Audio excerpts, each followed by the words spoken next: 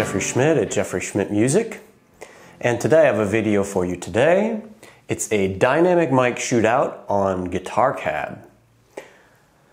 So, I have 5 microphones here for you that are going to be involved in this shootout.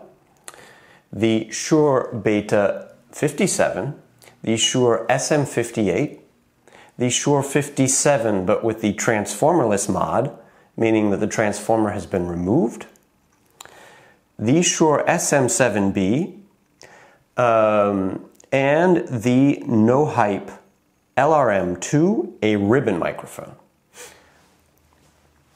So I have 2 sources for you upon which we're going to test all of these microphones. And the first source is chords that I'll be playing on my Fender Pawnshop 51 with the neck single coil pickup into an Ibanez TSA 15 tube amp, which will then be recorded by each microphone. And as I said before, each microphone is going to be right up on the grill. And in addition to that, it's about 2 inches from the center of the cone of the speaker, which is generally the place that I start and then go from there. But in this case, just for consistency, of course, I kept all of the microphones at that spot, at the same spot, on both of the guitar amps. And then from the microphone into the Day King Mic Pre 1, into the Warm Audio WA76 compressor, and then into my audio interface. And so that's my first source.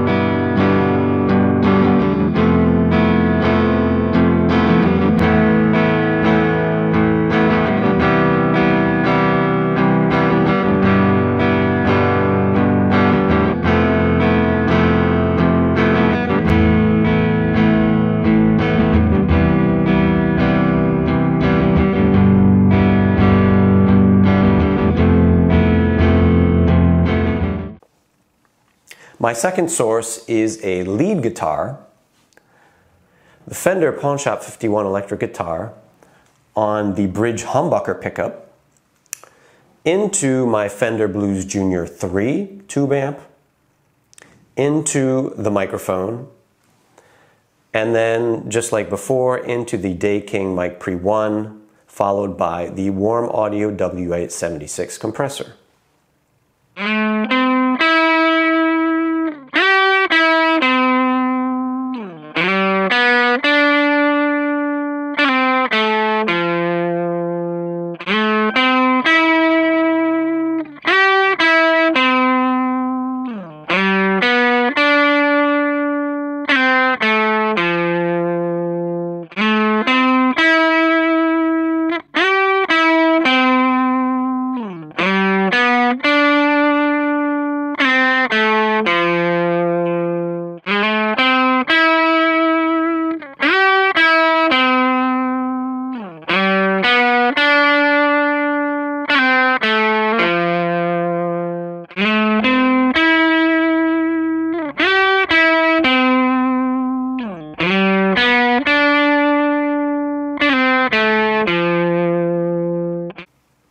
And lastly, I want to share with you my favorite mix of these 2 tracks. In addition to bass and drums, there's been no EQ or effects added to the chords or the lead guitar. And I chose, my favorite for this mix was chords on the Beta57 mic. And if there was no bass in the mix, I certainly wouldn't have chosen it. And maybe if I was doing EQ, I would have chose something different. But since I was just going with a raw mix of the tracks as they were recorded, I found that the Beta57 was nice because it stayed out of the way of the bass a bit more in the track. And then for the lead guitar, I chose the SM58.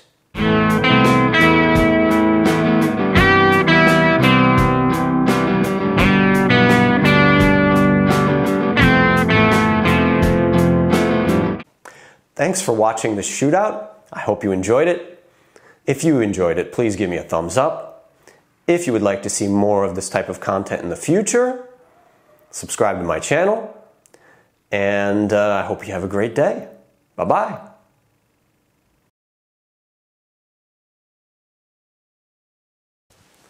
So just a note concerning the Shure SM7B. This is a Shure SM57. And if you look, you can see, you might not be able to see it on this video, but many of you will have an SM57, and you can see where the plastic ends and where the capsule covered in foam within the grill begins. So there's maybe half an inch between the end of the microphone and the capsule. And then this is a Shure SM7B. The capsule of the Shure SM7B is maybe a good 2 inches from the end of the microphone, maybe even a little bit more when you have the foam covering on, which is the way I used it for this shootout because that's the way it comes. So my point here is, when comparing the Shure SM7B to the other 3 microphones, you need to know that there is going to be less bass because I put all of these microphones up as close as I could on the grill of each amp that I recorded, which is the way that I'm always going to do it. I could have tried to stage the test and move these microphones back further so that the capsule was the same distance as the Shure SMB, which would have been more fair. But in point of fact, that's not how I record my guitars, and that's not how anybody records their guitars. The sound you want to get out of your Shure SM57, which is the standard guitar cab mic, is to just put it as close to the grill as you can. That way you get as much bass as you can.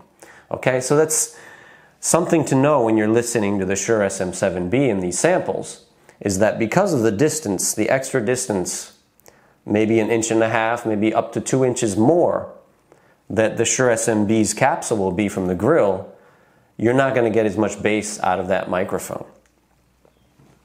And then the other caveat to this test is that obviously the LRM2 is a ribbon mic, and that it's going to sound quite different from the others, which are all dynamic mics. I'll also add the note here that supposedly the capsule of the Shure SM7B is exactly the same capsule as that of the SM57 and SM58, in case you're interested. So the difference in sound of a non-modified SM57 and a non-modified SM58 basically comes from the difference in the grill. Of course, in my case, since my SM57 is modified, they'll be even less similar because of the fact that I took out the transformer.